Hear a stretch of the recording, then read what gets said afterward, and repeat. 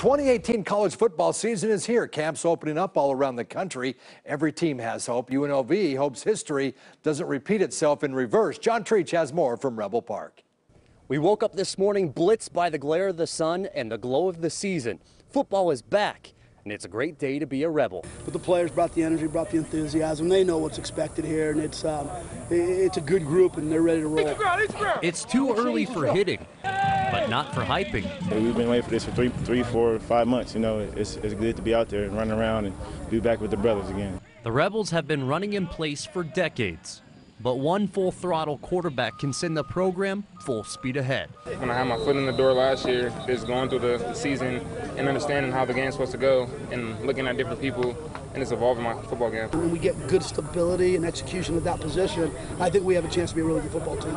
Tony Sanchez enters an all-important 4th season at UNLV.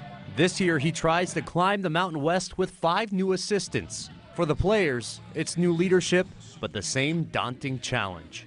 We have to be able to be coachable and be coached by anybody, even coaches, players, no matter what. We got to be able to listen to even lead. It's going to be a monster month of fall camp, but one with great purpose. Go to a bowl game and compete for the Mountain West this year. Find yourself an ice tub and get ready. College football is back. John Treach, 8 Sports Now.